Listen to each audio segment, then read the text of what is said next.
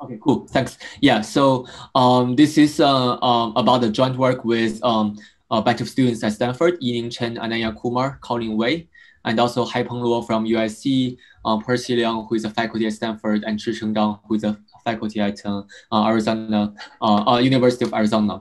So I'm going to talk about domain adaptation with theoretical guarantees. So these are two works on domain adaptation with some theory about it.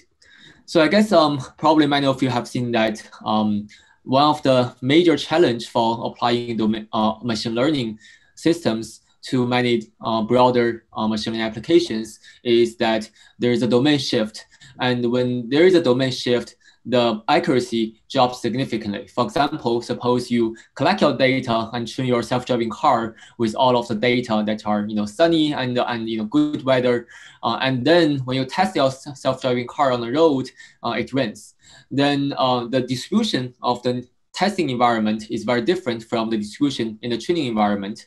Then often the accuracy of the machine learning models can drop significantly. This poses a lot of challenges and security or safety risks for the machine learning model. And this applies to many other case situations. For example, if you apply your machine learning model for example, any risk-sensitive domains like healthcare, for example, when you arrive at a new hospital and apply your machine learning models, often the accuracy drops a little bit compared to a training environment you are in. So how do we address this domain adaptation? I'm a theoretician, and these are two works on the theoretical aspect of domain adaptation. So I'm going to talk about two works. One is about analyzing self-training for unsupervised domain adaptation, and the other is about how do we learn new domains actively by querying more labels in an online fashion. So I'm going to start with the unsupervised domain adaptation. So just to set up the setting, so the setting is pretty classical. We have some label examples from a source domain denoted by DS. Here I'm having this SVE chain data set, which is a data data set. And in your target domain, the domain that you want to test on, so the target domain is very different. So here the target domain is the so-called MNIST. And we only have unlabeled examples from the target domain denoted by DT. And you want to train, with these unlabeled examples from a target domain and labeled examples from the training domain, from the source domain, so that you get best performance on the target domain. So the goal is to maximize the test accuracy on the target domain. So there are, this question, has a long history, right? So I think maybe the earliest work is not, but is even like 50 years ago. So the classical theoretical work, one of them is Ben David et al. This is a very seminal work that lays the foundation of this area. So it says that suppose the training domain DS and the test distribution DT are very similar under some metric. This is so-called H delta H metric. So if they are similar, then a good accuracy on the source domain would mean a good accuracy on a target distribution. So in some sense, suppose DS and DT are similar, the original theory of Ben David says that you don't have to do anything beyond just using the source data to train a classifier and then test on a target, because the drop of the accuracy will be small as you expected because the two distributions are similar. And this work has motivated a lot of heuristics to align the distribution of the source and target in a feature space, just because in reality, in the raw input space, the source distribution and target distribution are actually not very similar. So they have to apply different kind of techniques to align the distribution of the source and target. And another line of work is by Sugiyama et al. 2007. So the idea is that you assume the covariance shift. So you assume that the conditional distribution of y given x is the same across source and target. And also assume that the distribution, the change of distribution is somewhat bounded. The target domain's density is somewhat bounded by the source domain in some sense. And then with this kind of bounded the density ratio, you can do some important sampling. All of this work, often require that you have relatively small shift measured by one way or the other. However, as I said, in the empirical settings, the domain shift are often much larger. So this is a popular benchmark data set these days people are testing on. So it's called domain net. There are 6 domains, and each line is, one of the domain here. So you have different kind of like, classes from each of the domain. And you can see that, for example, if you look at the first column, this is airplane in different domains. And you can see that, different domains have very different kind of background, different kind of strokes, different styles of images. And you certainly cannot expect that 2 domains have shared support even. So they don't even have shared support. Certainly, the differences between the domains are very big, at least in the raw input space in the standard setting. Of course, the domains are similar in other sense. For example, semantically, they are similar. So the main theoretical challenge for me is that, in my opinion, is that we have to model this kind of domain shift from the source to target with realistic assumptions. Certainly, you cannot assume that the shift from the source to target is worst case, because if it's worst case, then you cannot get any guarantees or even any results from it. On the other hand, you cannot just assume that the source and target are just close in some metric like, what's the distance or, IPM metric, so on and so forth, just because they are not close in reality. So we have to have some realistic assumptions that captures the semantic relationship between the source and target. And so far, we haven't seen much kind of assumptions, that are amenable to a theoretical analysis. And this work is one of the, first work in, as far as we know, to propose some more assumptions that we can, analyze, so under which we can analyze the domain shift from the source to the target. And assumptions here is, roughly speaking, target is more diverse than the source. Of course, this assumption is not always universally true, but it's one of the settings that we can analyze, and also it's reasonably realistic, as we will see in a moment. And the algorithm we are going to analyze is the so-called self-training algorithm or pseudo-labeling algorithm. If you are familiar with some of the empirical works, these are pretty popular algorithms that are that people are using these days in the last few years for domain shift, and we are analyzing these algorithms. So just to elaborate on the domain shift assumption, the target and label data is more diverse. So the assumption we have is the following. So assume that input X consists of 2 types of features, X1 and X2. And X1 is the so-called signal feature. So this is the feature that uniquely determines Y in both the source and target. So this is really the cause of the label. On the other hand, X2 is the so-called spurious feature, meaning this is the feature that correlates with the Y in the source. So it spuriously correlates with Y. So you can use it to predict the Y in the source reasonably well, just because of the correlation. However, the spurious features is independent with Y in the target. So just to give you an example of the kind of applications we are thinking in mind, for example, suppose you have this kind of images and the label is bird, and certainly, the background, we are thinking the background is X2 because the background does spuriously correlate with the label, because, when you see bird, you do tend to see backgrounds like water or kind of like, trees, so on and so forth. But however, this is not the features that cause the label. It's really the content of the bird, the shape and the color of the bird itself is causing the label of the bird. So the content is X1 and the background is X2. So this kind of spurious correlations, as you can see, often arises, because, all different kind of selection bias, in the source, or just naturally, X1, the spurious features correlate with the content of the image. And there could be other, source of, selection bias, however, we do want to, remove these kind of like spurious features in a test, because when you test on this, maybe the features no longer exist, or you want to be fair in other sense.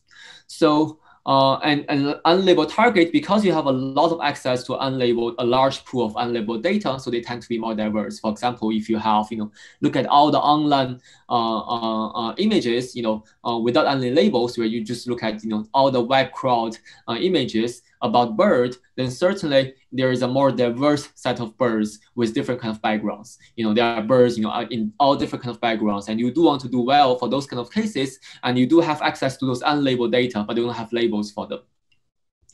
So mathematically, this is a theoretical work. We have to make some simplifications. Mathematically, I guess mainly we assume we have a linear model, and we assume we have a binary classification.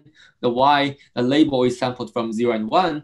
And we don't make much assumptions on the source. The main assumption we make is on the target. We assume that there exists these two set of features, two blocks of coordinates of x, such that x1 is independent with x2 condition on y. And actually x2 is Gaussian in our assumption. So we have some spurious Gaussian feature. And also, we also assume that using x1 itself, we can predict y. And we assume a linear model, so y hat is W transpose x. This is what we're going to learn. So ideally, we're going to learn a linear model that doesn't depend on x2, but only depends on x1. So the algorithms we're going to analyze, we have two algorithms, one called self-training and the other called entropy minimization. They are pretty much equivalent. Both of these two algorithms use a learned classifier from the source. The mechanism of transferring knowledge from the source to target is via a learned classifier, a classifier learned from the source label data. We call it W source. So you just do some standard ERM training, like a maximum likelihood training on the source data, and you got this source classifier called W source. And then in a pseudo labeling or self-training algorithm, what you do is the following.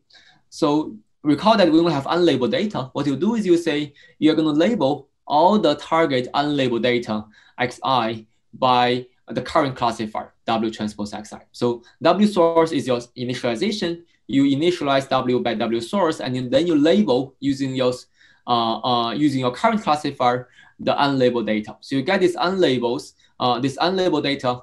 You get these pseudo labels called Y pseudo superscript I. So this is a pseudo label of your target unlabeled data. And then you just pretend that this is actually the true label. So you just train on xi and yi pseudo label.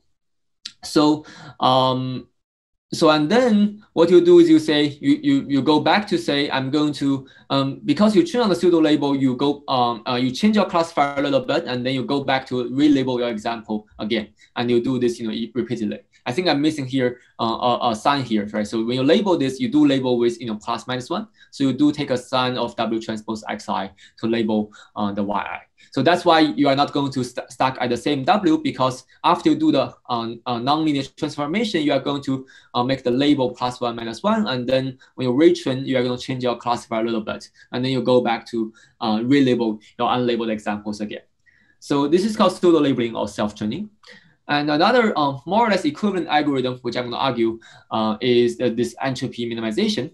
So recall that the model entails a distribution of y given x, right? So y given x is actually the Bernoulli distribution of the sigmoid of W transpose x. This is the standard logistic regression model.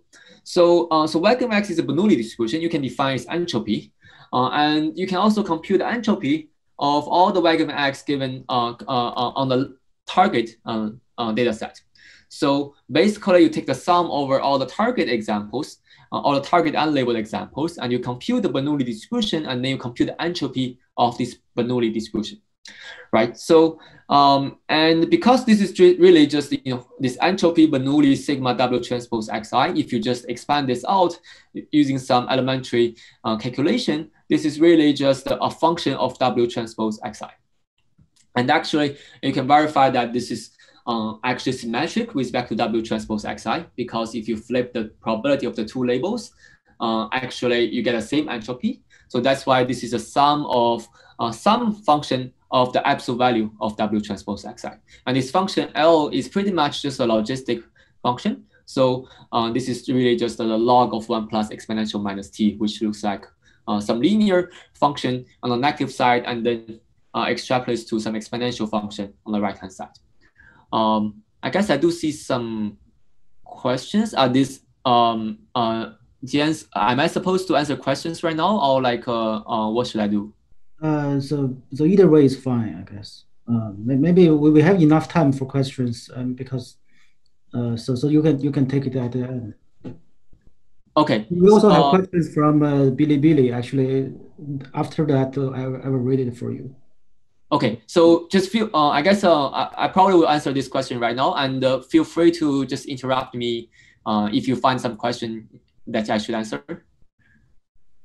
Because I think it's probably hard for me to monitor all the questions, so I may miss something. So I guess for this question, concrete, what does it mean by the target is more diverse than the source? Does self-training tend to get stuck at the local minimum instead of a global minimum? So the first question, I guess I saw the question pretty late, so I've defined the what diverse means for us. It's very special definition of diverse. We just mean that some spurious features doesn't correlate with the label anymore in the target.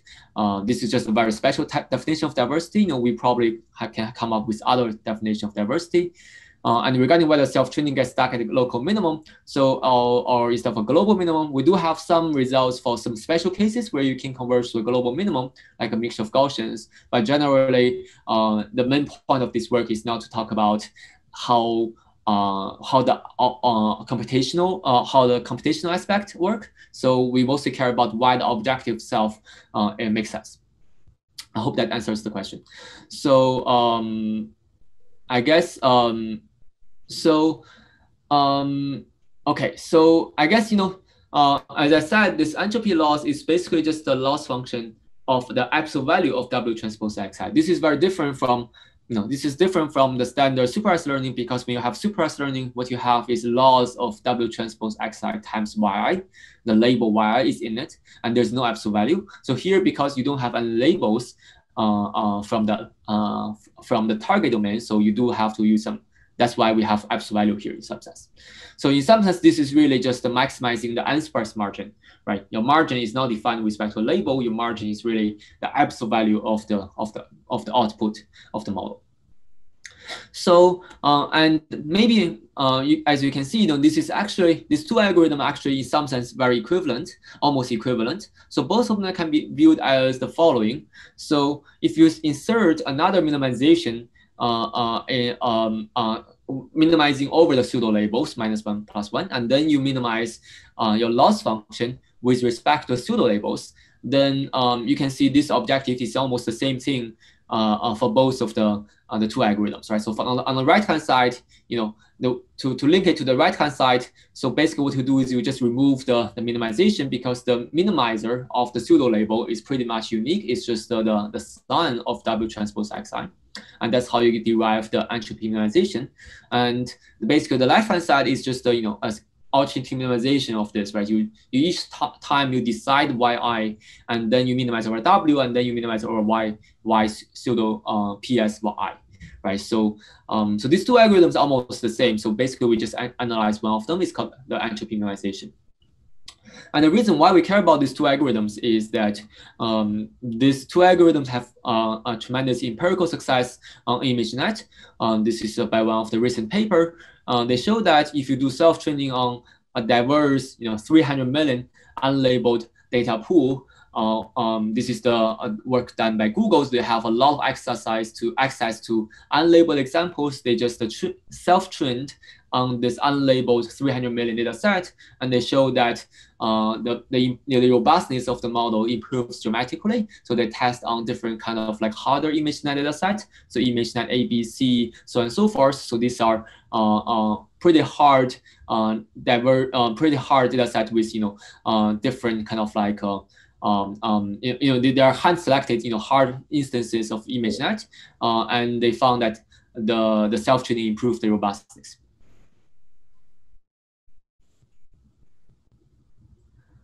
Okay. Okay, sounds good. So I guess the main theorem we can prove is the following. So we do have one additional assumption before stating the theorem. So the additional assumption is that so far we haven't started talk about anything about x1, right? So x1 is just a signal feature. We haven't assumed anything. What we have to assume is that x1 is a mixture of well-specified separated log concave and log smooth distributions. So in some sense, this separation ensuring separation across classes, and also this to ensure some continuity within the classes. In some sense, this is an unsupervised definition, so that you do have a clear definition, clear separation between the clusters of each classes, so that you can leverage the unsupervised data. And also, we in the paper, we show that some separation and continuity assumptions are necessary. If you remove any of these assumptions, then the statement is no longer true. And the statement we have is the following. So suppose you start with a decent source classifier, which suppose you start from a source classifier that has a decent accuracy. Then if you have polynomial number of unlabeled data, self-training on the pseudo labels will converge to a solution that does not use the spurious features x2. So in other words, this converges to the minimum entropy solution that only uses x1. So by self-training, you remove the dependencies on x2, even though your source classifier may depend on x2 to start with, but you do remove the dependency on x2 after self-training. So I guess just to illustrate this, for a special case where x1 is a mixture of Gaussians. So actually for this case, we can also prove stronger statement showing that x1 a self-training can converge to the Bayes optimal classifier. So as we discussed, we don't have much assumptions on the source data distribution. So let's assume that x1, the x-axis here is the signal feature, and the vertical axis is the spurious feature, right? So and the source classifier, indeed, the spurious feature correlates with the label. So that's why when you learn on the source classifier here, so here triangle means plus, circle means negative examples, then you do learn a classifier that does use the spurious features and also the signal feature together, right? So this is the optimal source classifier. And however, when you have the target data set, the unlabeled target data set, the unlabeled target data set doesn't have any the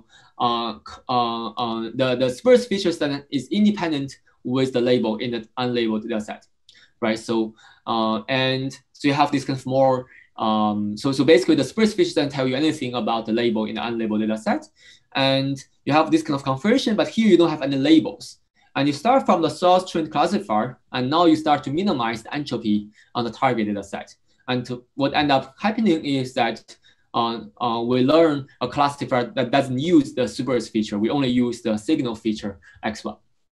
And actually, we can prove a little bit stronger result. We can show that there's no bilocal minimum, so on and so forth, and polynomial sample complexity. So self-training unlabeled data converges to the Bayes optimal classifier in this case. So let me talk about a little bit about like the proof sketch. This is a theoretical work. So I just have one slide for this. So recall that the goal is to show that we are not going to use the spurious features, right? So how do you show that? Basically, you show that if you avoid using the spurious features, you're going to reduce the entropy, right? So what is the entropy? The entropy is basically, as I said, this loss function on the absolute value of W transpose X. So the loss function, and if you look at the loss function, W transpose X is equals to W1 transpose X1 plus W2 transpose X2. And our goal is to show that if you don't use any W2, suppose you set W2 to be 0, then this loss function will be decreased. And that's how you show that you don't want to use W2 at all, right, eventually. So here's a failed attempt, which is actually a natural first, attempt that we have tried. So we thought that, maybe even if you fix W1 and you fix X1, right, for any W1 and any X1, if you set W2 to be 0, then this reduces the entropy. And it turns out that this is not entirely true. So because, so this is what we want to prove. We want to prove that if you condition on X1, you can still reduce your entropy by making W2 0. And if this is true, then even if you don't condition on X1, you still prove it. However, this is not entirely true because if you happen to be in a situation that W1 transpose X1, which we denoted by mu, is equal to 0, then the left-hand side is basically the loss of W2 transpose X2. And the right-hand side is the L of 0. And L of 0, is a constant. So, but here recall that this loss function is actually a decreasing function as you become bigger and bigger. So any possible choice of W2 actually make the loss smaller. So actually, wait, so I think did I mess up something here? I guess I think I messed up the inequality here. Maybe let me just do it. Okay. This seems to be pretty serious, so sorry. So we want to show that if you make W2 to be 0, then your entropy becomes smaller. But actually, here any bigger choice of W2 will make the entropy smaller, just because L0 is bigger than any of the L. If you plug in a positive number in L, you always make the entropy smaller. So you do want to have like a bigger W in this case. So the way that we fix this is by showing that actually this cannot happen for many of the x1s. It's not it's not possible that W1 transpose x1 is always 0 for every x1. So for some x1, indeed it's true that you want to reduce you want to kind of like increase the reliance on the spurious features, but some of the other x1 you want to reduce the reliance on the spurious features. And if you carefully balance these two, then you will show that actually overall it's still better to not use the spurious features eventually. So basically we show that it's not possible that W1 transpose x1 mu is small because of the separation and continuity, right? Because you have some separation and continuity within the class, then you cannot always, W1 transpose x1 cannot always center around 0 in this bad case. So that's pretty much the proof sketch. So I guess just the one note is that this is not entirely trivial, just because so one of the common kind of like first impression, including me, when I first think about this, I thought this is trivial because I thought that, if your spurious feature is not useful, why your classifier wants to use it? It sounds like entirely trivial to not ignoring the classifier. However, the problem here is that you don't have labels, right? So we only assume that the spurious features is independent with the target label, but we don't have any access to the label. So you don't really know the spurious features is not useful if you don't see the label. But however, self-training can let you to do that without even access to the label, which is the reason why this is interesting. Let me briefly talk about some of the experiments that we use to verify some of these theoretical findings, which I feel like pretty interesting as well. So the theory says that when the target data is more diverse, you somehow remove the spurious correlation from your model, and that's the main thing we want to kind of like test. So we have two setup. Both are synthetic. So one setup is that you say the source domain is so-called color amnest. So the main signal feature is the shape, and the spurious feature is the color. In the source domain, you do have these spurious correlations, right? So the color does indicate what the label is, and in the target domain, you have zero correlation between the color and the label. So I think in the source domain, I think the odd number tends to have a more like a green color, and the even number tends to have a warm color. So and another setting we have is the following. So we have this slab A data set where we let the spurious features to be the blondness of the hair, and the target is the gender. So you want to predict the gender, and we just designed this synthetic data set where in the source data set you can see that you can basically tell the gender from the hair color. This is a very artificial data set which we selected ourselves just to demonstrate the effect. So you can see that if you see black color, then basically the image is about a woman, and if you see blonde color, then it's a male. So, and in the target domain, this is more diverse. We just collect random data from the syllable data set, and with a little bit post processing. So different color can associate with both the gender and if you train on the source and you test on the target, you're going to lose a lot of accuracy. So, however, if you do self-training, you can recover the accuracy. So here is the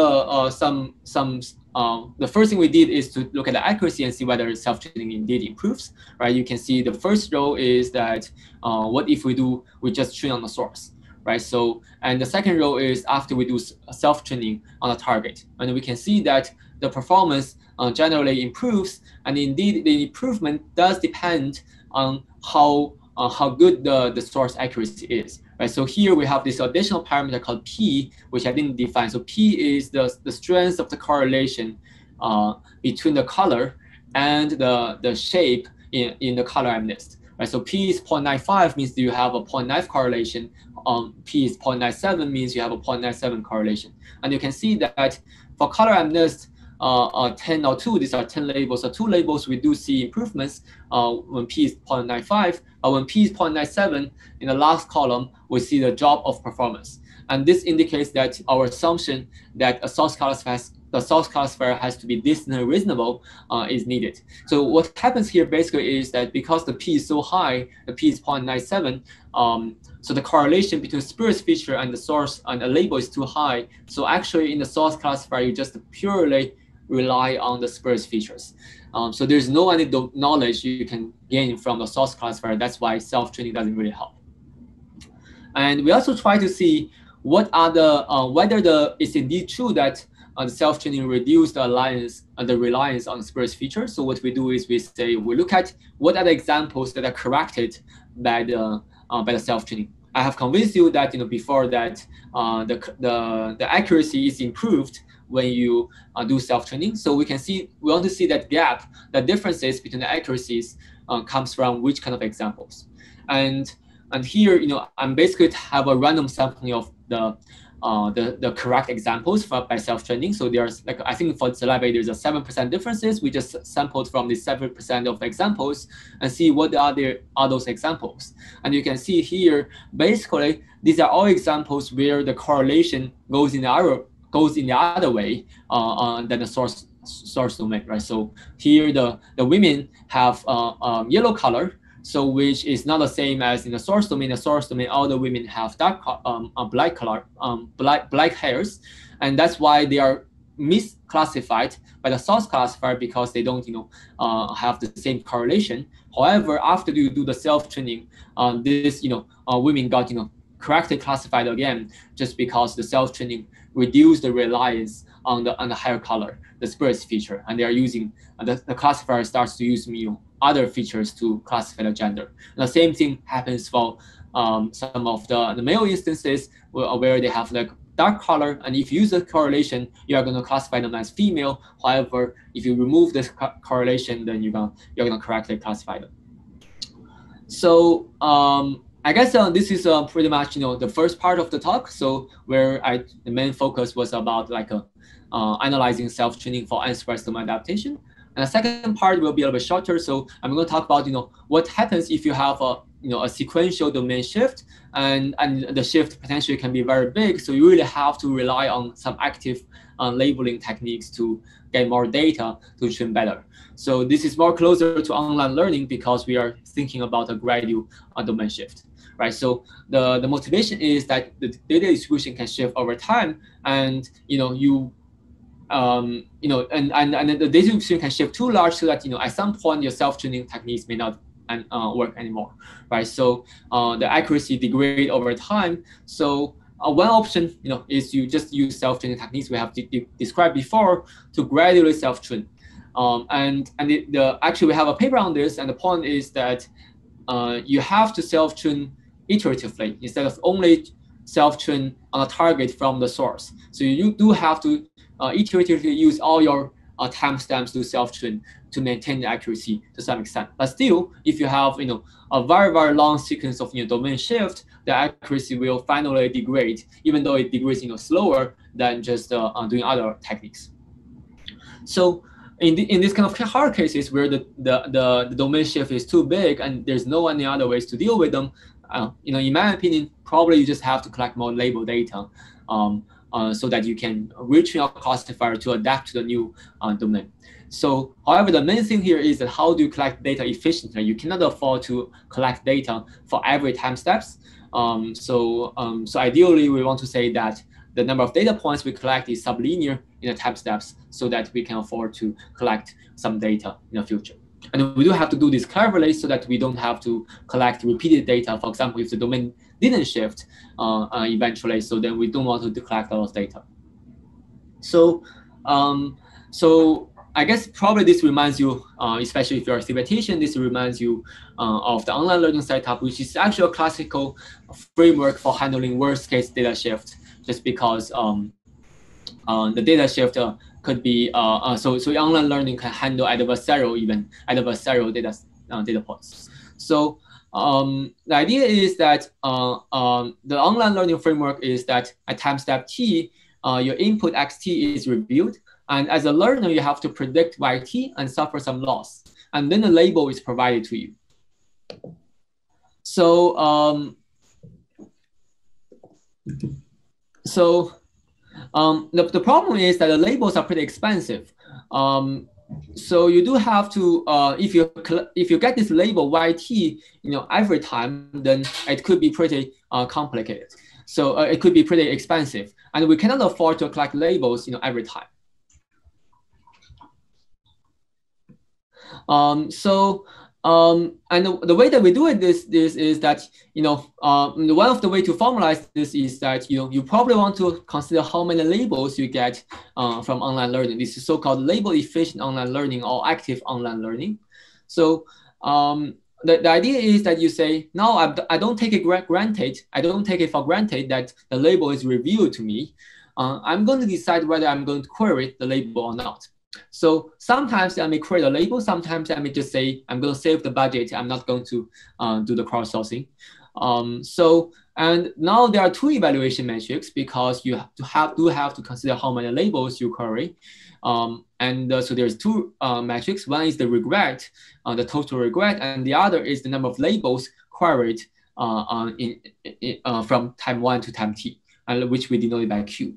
So we care about the trade-off between the regret and the label.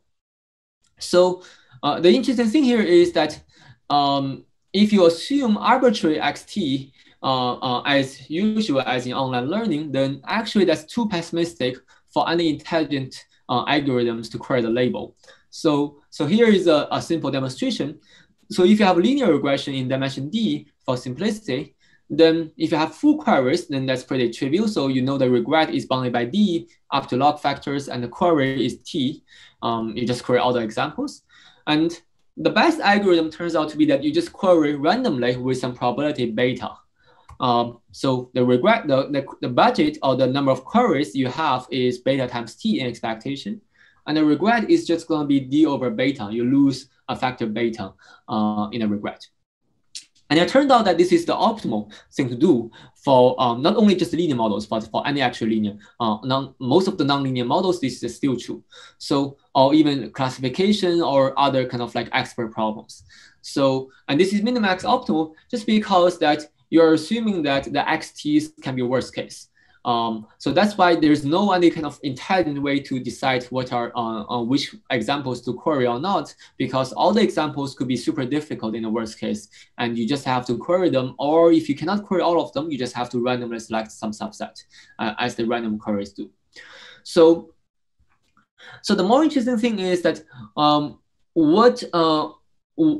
how can you have an interesting algorithm? And one of the possibility is that the data is more structured, so that you do have some simple examples, you do have some target examples, and then you can decide which examples to query. And the labels could be clever in terms of query the hard examples instead of the easy examples. So here's a way to model this. So you assume that the data come from a mixture of domains, D1 up to dk, potentially with some interleaving. So and each domain is actually simple. So every domain, for example, in the linear case, we assume every domain resides in subspace of dimension di and has some ti examples. So every domain is a simple domain, and they come in some kind of like a rough order. And D and T are not known to the algorithm.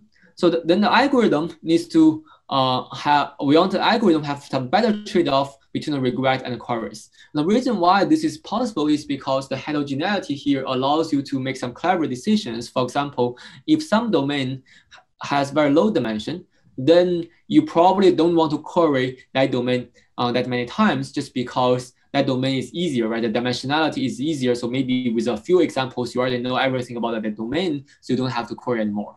However, for some other domains where the DI and the T are big, then maybe you want to query more examples. And this is exactly what we do pretty much. So we have this algorithm so-called query in the face of uncertainty, Q4. So basically the algorithm has two steps. first you want to estimate uncertainty of the current model. We compute some so-called delta t, an upper bound of the regret RT at time t. So, for linear models, this is doable. Analytical formula for linear models exists. It's pretty much just the new example xt measured under some inverse covariance of the past data. And then you query with probability delta t. So, so you just query proportional to the uncertainty of your example. And that's the algorithm. And the theorem is also very simple. So suppose DI is the dimensionality, the linear, the rank of the span of the domain I, then Q4 achieves the following trade-off between the queries and the regret. So the number of queries is beta times t, and the regret is going to be the sum of DI square root, and then take the square, and then over beta. And as you can recall that if you have uniform queries, then Q is equal to beta t and R is equal to D over beta. So the question is whether the sum of square root DI square is less than D or not. And this is, in general, our bound is, up to constant factor at most D, just because, you do a Cauchy-Schwarz. And this Cauchy-Schwarz is not always tight, when the data are heterogeneous, right? So there are some domains with a lot of data, but with, probably a very large dimension, and some other domains with, very small dimension, so on and so forth, right? So when this Cauchy-Schwarz is not tight, then we have a better bound. So in some sense, our bound is more customized to heterogeneous settings where you have, a variety of different dimensionality and different time span of domains. So I guess I'm running out of time. I'm going to skip the proof sketch, which is pretty simple. You just write down some very simple inequality and of the regret queries, and then the only thing we need basically is this the first bullet. So you need a sum total bound on the sum of DLT. This is basically the elliptical potential lemma in the linear bandit, and then you do some linear algebra and you get it. So we have some experiments as well. We compare with uniform queries and greedy queries where you just query from the beginning, and you can see that we can do better than both of the cases. We can do much better than greedy, mostly because the greedy there is a domain shift. The greedy algorithm only query the beginning of the sequence, so it doesn't really work well for the rest of the sequences because domain shifts. I guess just to recap very quickly, so the talk has two parts. Self-training with pseudo labels can avoid using spurious features. That's the first part of the talk. And the second part, we talk about how do we design algorithms that can query examples cleverly. So the principle we have is that we want to query more often the uncertain examples in online domain adaptation. I guess the obvious open questions are that how do we deal with nonlinear models in both of these settings? So in both of these cases, the main theory are for linear models. For the second part, we do have some theory for nonlinear models, but relatively weak. So the question is how do we extend this to nonlinear models? And the kind of challenge for the first part is that for nonlinear models, it's very hard to deal with the so it's very hard to compute some of this entropy term. It's not as easy as in the linear case where you have analytical formulas for everything. The same thing pretty much happens for the second case as well. So for the uncertainty quantification, linear models give us this precise upper bound delta t of this precise analytical form. And if you have nonlinear models, it's much harder. So we do have some way to do that with a weak guarantee, but it's certainly probably not optimal. Okay, I guess I'm running out of time a little bit. Thank you very much. Okay, thanks for the nice talk. So I have one question. So it seems that the first part of the talk is very related to this semi-supervised learning. They also have this self-training. So can you elaborate what's the relation or any other theoretical result for semi-supervised learning there? Yeah. So yes, that's a great question. So the question is, how does this relate to using self-training for semi-supervised learning? So you are indeed correct. It's also very typical to use self-training on semi-supervised learning, which means that you just the target domain is exactly the same as the source domain, and basically in that case you just have a lot of unlabeled examples. So our theory cannot explain why you can get better performance there. So in some sense, our theory is more tailored to a change of domains. For semi-supervised learning, my belief is that self-training still works. And the reason why it works is probably a little bit different. So basically you have this entropy minimization term. This entropy minimization term seems to also impose some additional constraints on the hypothesis class. So basically when you do semi-supervised learning, with these two parts of the laws, basically you are saying that I need to fit my label, but also I want unsupervised margin, large unsupervised margin model. It's kind of like a transductive SVM for linear case. So, and transductive SVM, for some reason, even though it's kind of like 25 years old, proposed by Vapnik, probably 1995, something like that. Still, I think there's very little theoretical work on explaining why the additional constraint can improve the sample complexity. But I do feel like probably the principle is really like more or less you just constrain the hypothesis class in some way, but it's very hard to characterize in what sense you are making the hypothesis class smaller. But I think none of this has anything to do with our approach. We are really focusing on the domain shift. So for us, sample complexity is really like as long as polynomial in D is fine. Okay.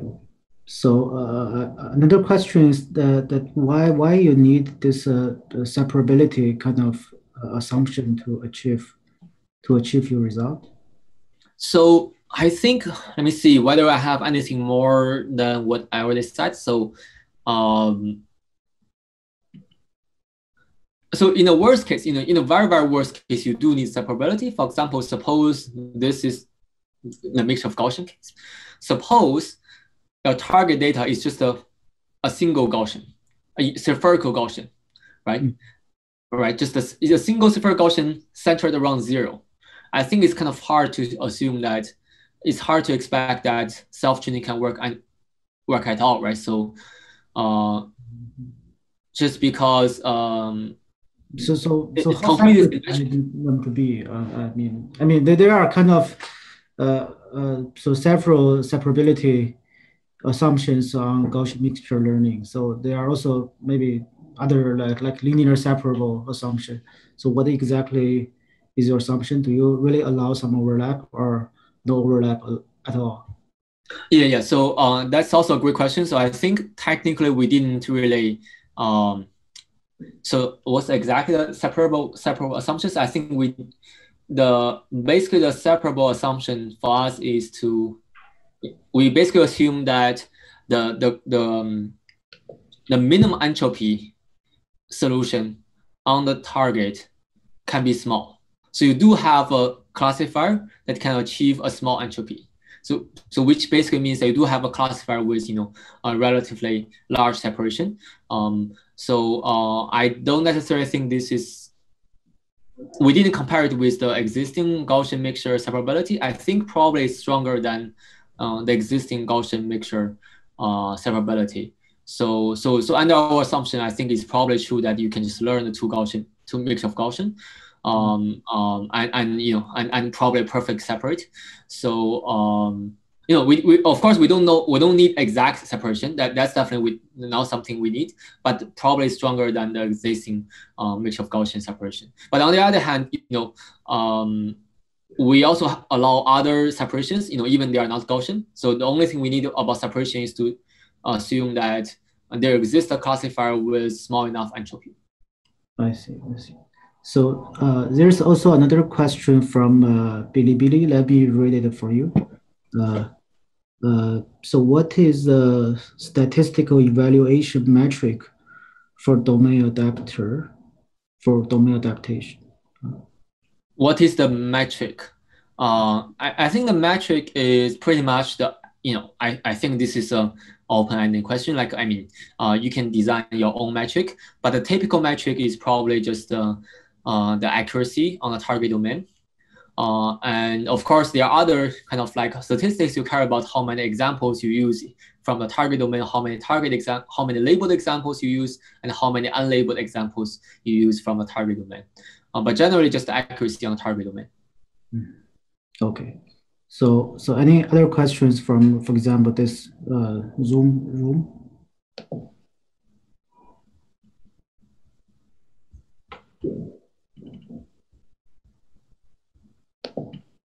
So if there are no further questions, so thanks telling you again for the great talk. Thanks, Jen. Thanks for listening.